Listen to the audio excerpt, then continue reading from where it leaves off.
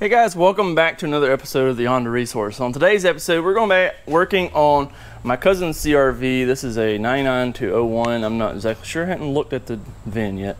It's a 9901. I know that because of the interior and the engine configuration. We're going to be doing several things to this one, including, well, I've already replaced the driver window regulator off camera, but we're going to be doing several things to the engine. It smokes at idle. So we're going to be putting some valve seals in it, timing belt water pump, because the water pump is seeping a little bit of coolant. And we're going to be doing the valve cover gasket, oil pan gasket, the cam seal here on the end, and then the distributor O-ring, both cam seals down here, and the crankshaft seal at the bottom. So there's quite a few things that are going to get done on this one. I'm going to put it on time lapse while I'm removing most of this stuff. I've already got videos on doing the oil pan gasket as well as the cam seal here on the end and the distributor O-ring and timing belt. Put links in the description if you're interested in any of those.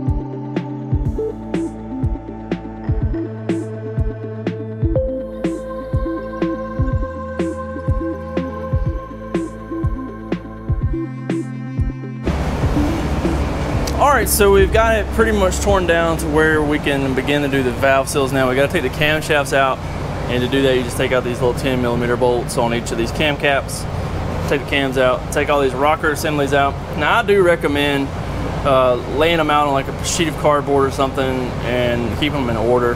That way the adjustments are relatively close. I would also recommend adjusting your valves once you complete this job, since you've had the camshafts out. If you need to know how to do a valve lash adjustment, check the video out up here in the top right corner, and that'll show you how to do that. But now I've got it pretty much torn down. I did a few extra little things that maybe you wouldn't necessarily have to do if you were just doing the valve lash or the valve seals, such as drain the coolant and the oil and that stuff, because I'm also doing timing belt water pump. And I just went ahead and knocked that stuff out while I was down there, as well as taking it, the piece of the exhaust off. That's actually right here. You know, you won't have to take that exhaust pipe off if you're just doing the valve seal, so I don't want to misguide you there. So I took that off purely to do the oil pan gasket. So I'm just trying to work all this stuff into one and maximize the time that I'm putting in on this. So, or well, I guess technically be minimizing the time, but maximizing the time that I have to put actually into it, making the most of it essentially. But it's minimizing the overall time to do this job. But right now I'll go ahead and pop these camshafts out and get a sheet of cardboard over here and lay all these caps or the rockers out on the cardboard. That way we can kind of keep some kind of order with those. So let's get it.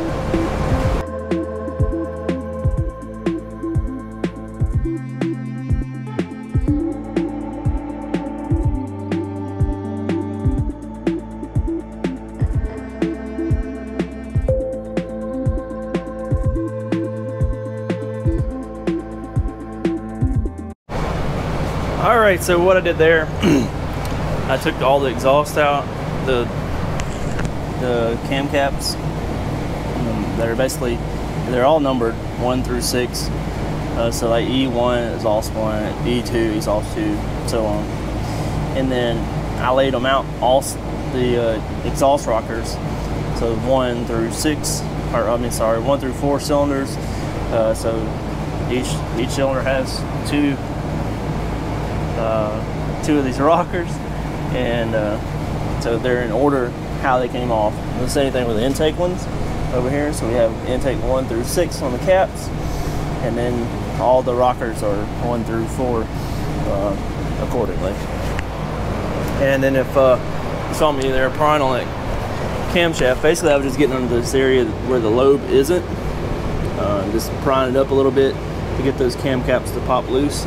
Once I had them loose, I wasn't putting a lot of force on that, so don't overexert don't exert a lot of force onto the camshafts, and don't put anything on the lobes because you don't want to mess up your camshafts. I will be taking these gears off of this when we go to reassemble to be able to replace those cam seals. But if you weren't replacing the cam seals, you could just take them out like this and put them back in like this. Piece of cake. Alright, there are a few tools that will be required that are specialty tools for doing the valve seals.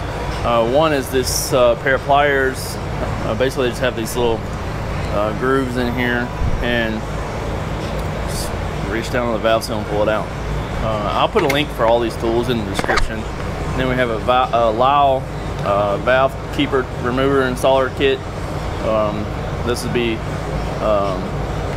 very useful for removing the valve keepers and reinstalling them. I've seen people that have the kits that like press down on them and all this other stuff. This right here works wonders.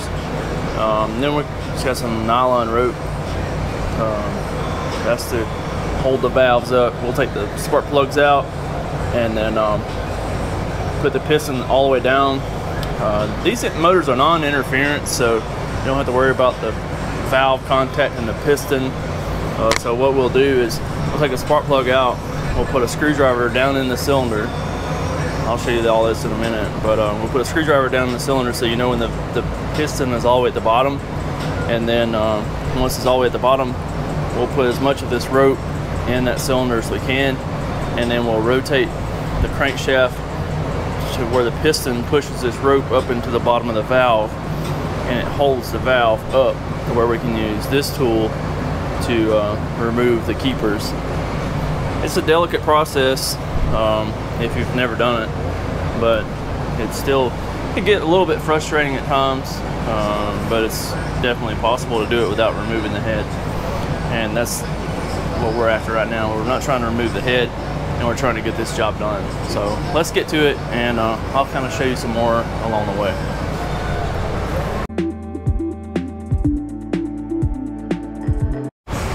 Alright, so I got the spark plugs removed, and I've got a long 3/8 extension. This is probably like a 10-inch, 12-inch extension, something. But see, if I put it down in cylinder 2, see how it goes far down because the piston's low. If I put it in cylinder 1, it's sitting on top of the piston. So the piston 1 is up right now. And so piston 1 and 4 will be at the same spot, or piston 2 and 3 will also be at the same spot. So, so I'm going to start with cylinder 2 or 3 since they're already down without me having to rotate it. So yeah, let me get some rope stuffed into these, and then we'll rotate the motor to where it'll shove that rope up into the bottom of the valves, and we'll get one of those keepers off, and I'll show you how to do that.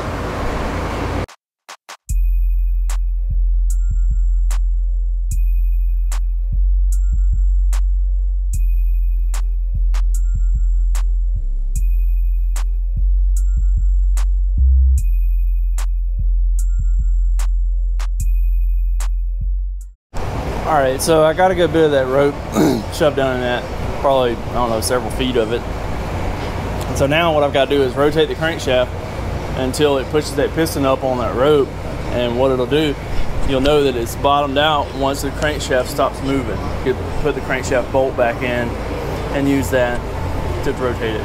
So once it snugs down, that's it. Don't try to rotate it past that. Once it's snug, leave it. So now we're just going to rotate that, and we'll take these valve keepers out. All right, so I just rotated that crankshaft and got it to where you can see this is like down in there. All right, the piston is pushing up on that root and it's holding up the 4 valves. They're on this cylinder. So we go with the ones that are directly on this cylinder. Don't mess with any of the other ones right now. So just these 2 and these 2. So we'll go ahead and pop those caps off real quick, and then we'll be able to get to where the valve seal is. All right, so this Lyle tool actually comes with two separate tools. All right, so the only one we need is a smaller one. This is a larger one for like different makes and models and that kind of stuff. I've always used the smaller one on the Honda, so use the smaller one. So you'll use it in this configuration to install the valve keepers, but to use it, you remove this part. It's got a magnet in here, so it just slides out, and you use this to remove them. The magnet in here is what's going to catch the keepers. So we'll just use a little hammer, okay, and just put it over the top of the valve here, and just, that's all you got to do. And see, there's the top of the valve spring there, and then your keepers are in there. So you just get a stick magnet and get those out, or a gasket pick. So you use a gasket pick. You can get these out, put them back in your keeper or your retainer here. So I got both of those out, and they're both back in there. So you'll need to put them back both in here before we reinstall it. So I'll just go ahead and do it as I pull them out, and then we'll be good to go here in just a few. As you can see now, that spring comes out. That's your valve spring, and that gives us access to the valve seal that's in here. And so what I do, take those pliers I was talking about, and then we'll get it around that valve seal, right? Squeeze it a little bit, turn, and it comes right out. So there's your valve seal. And so whenever, these do feel pretty crusty. So whenever we reinstall them, the intake ones are different than the exhaust. So just make sure that you're not cross-contaminating, and that you're actually putting the intake valve seals on the intake and the exhaust valve seals on the exhaust. But you can see how that holds that valve up, that rope is. So without putting that rope in there, this valve stem would just fall down in there, and that's definitely not what we want. So let me round up my new valve seals, and we'll start putting those in. All right, so I use the Molly gaskets and seals and stuff, and I really like these. They really do compare to OEM specs and usability, and you can see they are made in Japan, so you know they're decent quality. So this is the exhaust one that we're going to be using. It ends in 78. That's the part number. And then these are the intake. Ends in 34. And then what I do is I take a paint marker. I just write on there E or I. That way I know if it's intake or exhaust. And I just usually just cut a slit in it with a razor blade and take them out individually, one at a time. That way I don't get them mixed up and that kind of stuff. So to reinstall these, all you need is a 10mm socket like this, and then it literally fits over the top of them perfectly and pushes them down on there. Just use an extension and just use your hand and bump it down on there. Pretty straightforward, pretty easy. Alright, so we'll put those up there where I can get them out. So this is the intake side, because the intake manifold is over here. This is the exhaust side. The exhaust manifold is over here. So we'll be using the intake seal.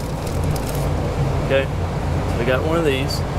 So we're going to slide it down over that, and then we'll take the 10mm socket and go over the top of it.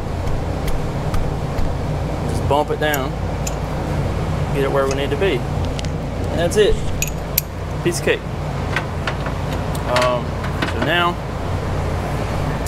we'll put our spring back on. Okay, and then our retainer with our keepers. Okay, and then we'll use our tool, right? Remember, it's in this configuration. And then we'll put it right in the center of that with this. And then all you gotta do is push down and it locks it in there. So let me show you how I locked it in there. So this is the one we just did right here. So you can see both of the keepers are in there. If it doesn't get both of the keepers in there, take it back out, you know, using your magnet. If it's only got one keeper holding it, take it back out, try it again. Sometimes I don't always get it on the first try. You know, sometimes you may need to readjust your rope, you know, rotate the cylinder down, put more rope in there where it holds it better. But I mean, really, I mean, it's that simple. See, it didn't take a lot of time having to mess with a little tool to put on here to push those down and all the other stuff. And now we can do all 4 of these at the same time without having to move a tool around. So that's my take on it. So let's finish up these 4 and then we'll move to the next cylinder. Alright, so my GoPro's dying, so I had to put it on charger, and it's only got 11% right now. So I wasn't able to record while I was doing these 4, but I've got all 4 of them done now. So now that I've got them done, I was going to show you how to get the rope out. So basically, just turn the crankshaft the opposite way of which way you turned it to put the rope in. So you can see it didn't take a whole lot of turning, just to where you get the pressure off of it, and then start pulling the rope out. And if it binds up, sometimes it does get stuck under the valve. I'll show you what to do in the event that it does, but it didn't. But if it does get stuck under a valve, just bump the top of the valve with the butt of a hammer or something, like the tail end of the hammer, and while you're pulling up on the rope, and then use the other hand to bump the top of the valves, and it'll usually come right out. But I had about, I guess, about this much rope in there. So it takes a little bit of time to put that rope in it, but once you get the rope in it, man, you can really knock these out. It took me probably 5 minutes to do all those, so it's not bad at all. So now I'm just going to continue on and get the rest of these done. So I've already got cylinder 2 done. Now I need to do 1, 3, and 4. So I'm gonna get them done while the GoPro charges, and we'll be back.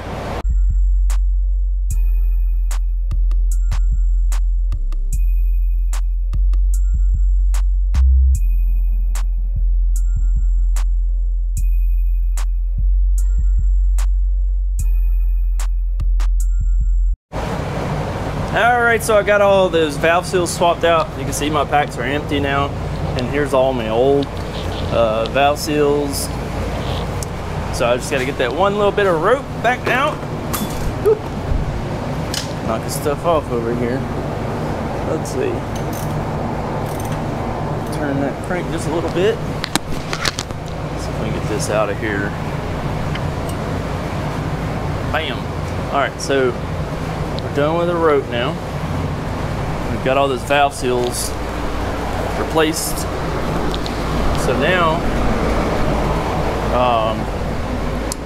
we can start reassembling the head, putting all of our rockers back in, the cam caps and the cams, all that stuff back in this head, and get this thing back assembled. It looks like it's about to come a little thunder bumper down here, which that's west over here. So generally the storm's coming this way, and maybe that's south.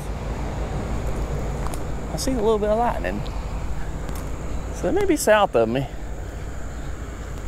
Hopefully we won't get too much of it. I know they got a bunch of flash floods and stuff going on today. You hear that. So anyway, we're gonna get back to the CRV. So what we're gonna do is, right now, is we gotta reassemble that head, like I was saying, and then put time belt, water pump, all that stuff on. Again, there's videos on my channel in the description showing how to do all the timing, as well as the oil pan gasket, doing valve lash adjustment, the cam seal, and the distributor O-ring over here.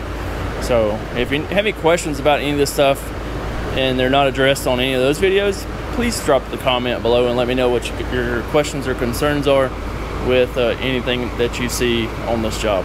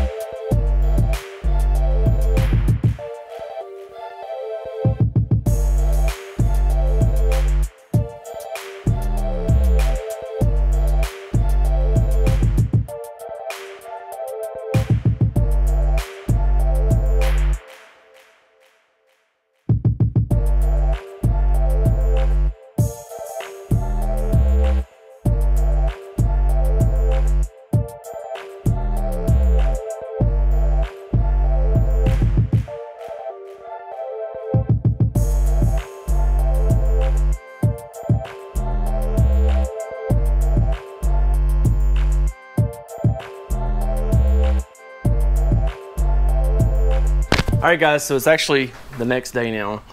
Just ran out of time last night, had to leave and go to work, and then my helper was over here helping me a little bit, and I was just talking to him and stuff.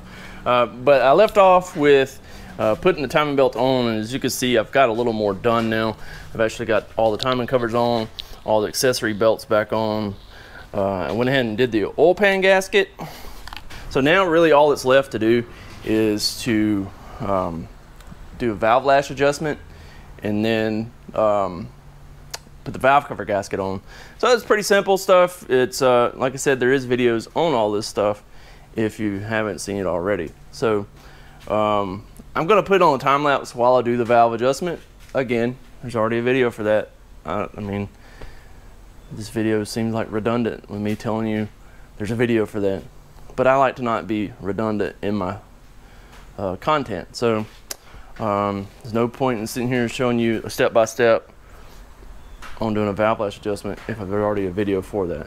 You know what I mean? So I guess without further ado, let's knock out this valve lash adjustment, get this thing some fluids back in it, and get it back to my cousin.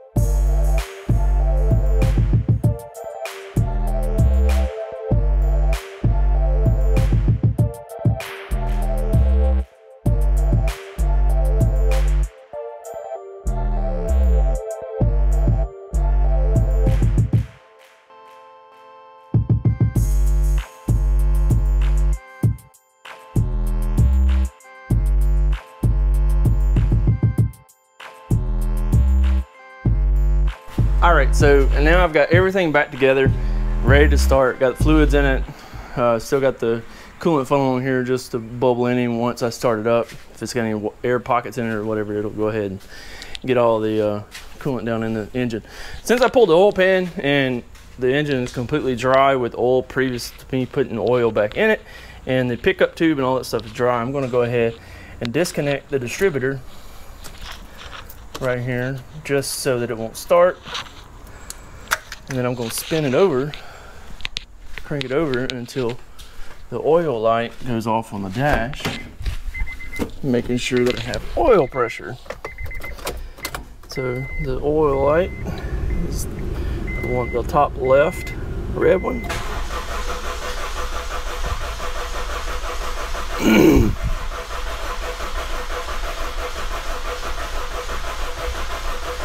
It should go off here shortly.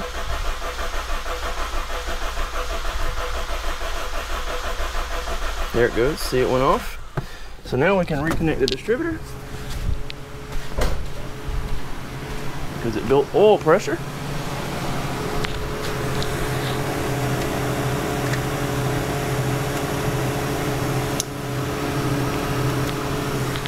Alright, let's see if she'll start up. This car did have a Kelly converter code, so the engine light is on for that.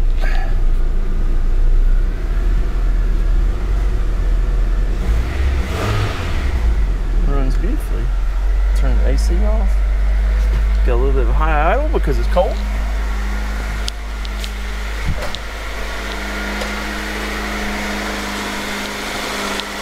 Running like a top. You can see there the coolant bubbling a little bit. So it'll do its thing for a few minutes, and then I'm going to pull it out and wash all this old oil and stuff off of it. And it's ready for pickup. So, thanks so much for tuning in for this video. I know it was a long one. If you stuck through it, I do appreciate it. And hope to see you on some more of my videos. Like I said, all throughout the video, there's videos literally for almost everything I've done on my channel. Very detailed. So if you need to check out any of those, I will definitely link them all in the description. Check out the new merch that just came out. I got some Only Hondas shirts. They're fresh on the way, just ordered them today actually. So they're coming in from the screen printer. I've got a very limited quantity. I think I ordered a total of 24 shirts and 24 hoodies, so it's not a lot, you know, but I don't have the means to have a bunch of merch on hand, and just doing what I can. If that sells out, I'll buy some more. You know, I'm not making a huge profit on it. I'm going for quality over quantity on my stuff. So I kind of spend more on the actual shirts themselves, on the garments, because like this shirt here and all the other shirts that I sell are all next level 3600, and it's like the upper echelon of the garments. But they're very comfortable. You know, I sell my stuff because I want people to wear it. I don't want it to be a decorative item. I don't want you just wearing it because it's the Honda resource. I want you to wear the stuff because it's comfortable. It feels good. But yeah, the hoodies are Gildan heavy blend, so it's a really good quality hoodie, and I think you'll appreciate those, especially now that it's fall and winter is fastly approaching. So if you're interested in any of that, links in the description for the website. Thanks again. See you guys on another one. Please like, comment, subscribe. Peace.